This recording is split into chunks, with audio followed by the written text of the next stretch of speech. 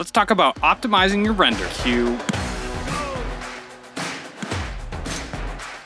If you find yourself manually adding comps to your render queue when you've made some simple updates, whether it's a team name or logo that you've updated, and you need to go through and update a ton of boards if you're exporting for LED boards, say in an arena setting, like we do oftentimes in sports, you're likely costing yourself quite a bit of time.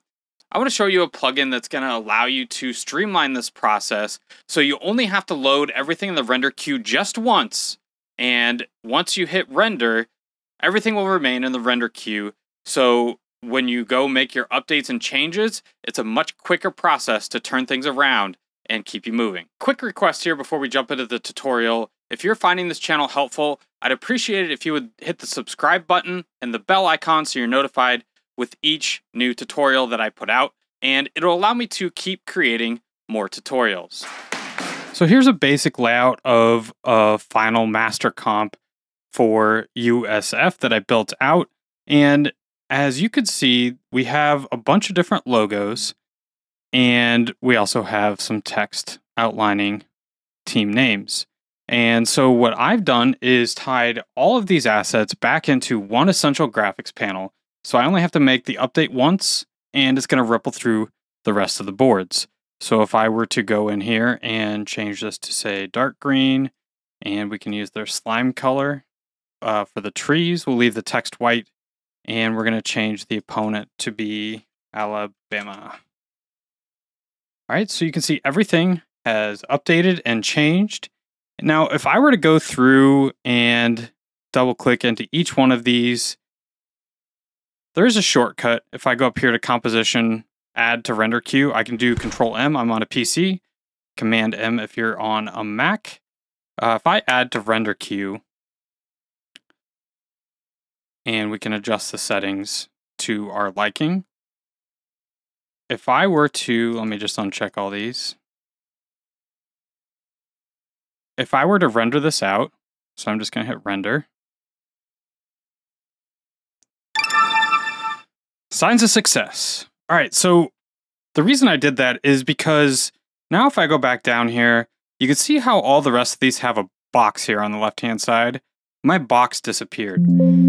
So if you were to go through and manually add, even if you do Control M, to your render queue every single time, and then go through and have to update or change any of this, it gets a little old, especially when you have the number of comps that we have. We have 10 comps that we want to render with every change.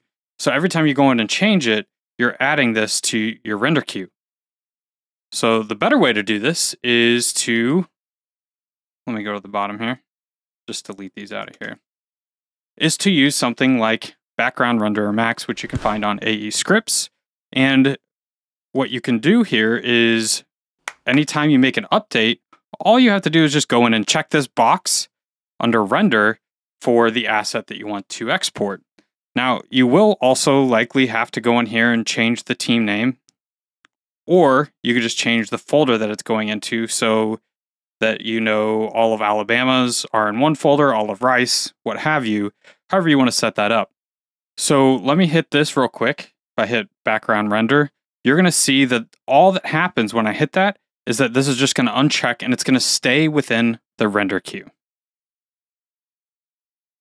So you can see it's unchecked now and it's working over here in this box. It's using command line interface. So I could technically still work within After Effects while this renders, but that was super quick. So this is the way that I recommend and how I typically set things up for teams that are going to be doing the rendering on their end, because if all you have to do is go up here and quickly change your essential graphics panel drop downs here, and we want to change this to, say, Temple, and I update this. Okay, guess what? I already have everything loaded. I can just click and drag. I have all 10 of them done, and then you can hit background render, and it's just going to go through and spit them all out. Now, one other thing I want to quickly touch on is, let's say you have a request for an H.264 and an MOV.